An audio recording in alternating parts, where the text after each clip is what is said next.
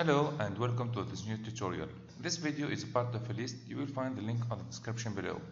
In one of our last videos, we saw how to control an LED by switching on or off. In this video, we will see how to fade it by using the PWM features. We will not control the output of the digital pin by sending 0 or 1, but we can also divide into smaller values. One of the common use of the PWM is the control of a servo or the speed of a motor.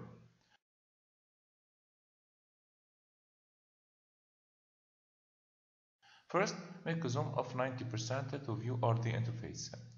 To use the PWM, you need to call the PWM setup block only once per every pin and put it in the setup part. You can control up to 16 PWM pins, and every pin is connected to a channel. We will program now the first channel, which is 0. The default frequency is 5000. If you set the resolution to 8 bits, you will be able to send the values from 0 to 255. If you set the resolution to 10 bits, you will be able to send the values from 0 to 1095. In the end, I need to associate the channel to a pin.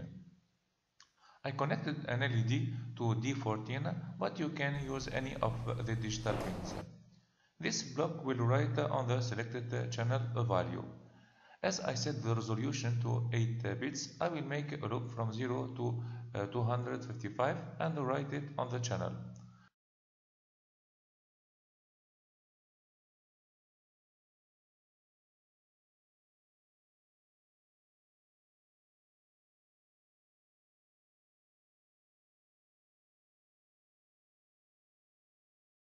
I added the delay to see the LED fading slowly.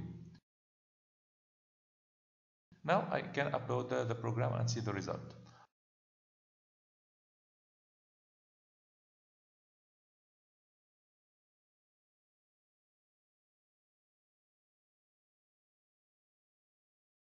I hope that you liked the video and see you soon. Bye.